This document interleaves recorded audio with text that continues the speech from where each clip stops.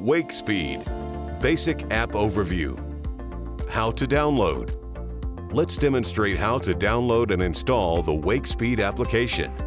This application is supported on both iOS via the Apple Store and Android via the Google Play Store-based devices. For the purposes of these training videos, we'll be using an Android-based tablet. Begin by opening the Google Play Store. In the search box, enter Wakespeed. Next to the Wakespeed app icon, tap the Install button. Once the install is complete, tap the Open button or find the application icon on your device. After the splash screen, upon opening the app for the first time, you'll see a welcome message. Tap Accept to proceed. Overview. The Wakespeed application can configure your regulator. It can monitor it. It can capture logs, and it can update it. To begin, the first screen that populates is the configuration screen. You can navigate to other screens by pressing the home icon in the slide-out. Page options include Configuration, Monitor, Logging, Device, Setting, and About.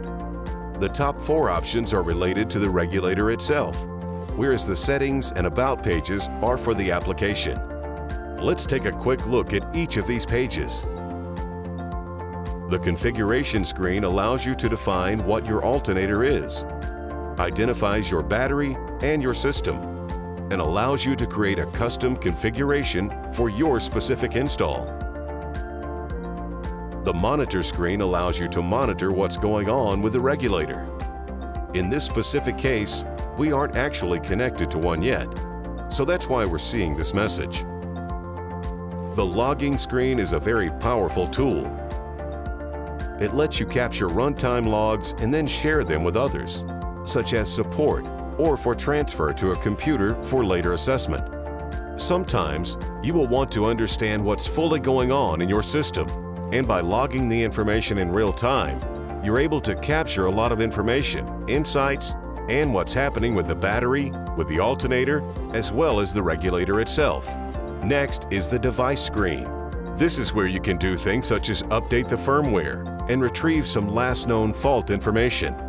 And again, since we're not connected to the regulator directly, these things are not enabled at this time. The settings screen controls how the application itself would operate. There are a couple of sliders on here. One is Expert Mode. Expert Mode turns on some additional capabilities, and it opens up the full ability to understand what's going on with the regulator and the ways you can configure it. If you're going to use Expert Mode, please note that you need to fully understand how the Wakespeed products work to avoid causing any accidental damage. Reference our Wakespeed 500 Communication and Configuration Guide available on our website for more information. Expert Mode allows you to use the app to get into all of the specific advanced details and options inside the regulator itself. As for device database updates, we have a number of databases within the application that are used to drive the configuration screens. For example, on the configuration screen, you will be asked to pick an alternator by brand and model. Those databases can be updated, and this feature here allows you to have those databases updated in real time. When you hit the toggle, you'll see a warning pop up about the device data usage. The reason we make this optional is because you might be in a situation where your internet usage is metered, and you don't always want to have the application reaching out. Lastly, you can hit Update to start the update instantly. And finally, we have the About page. You'll see the app version number and the Wakespeed website.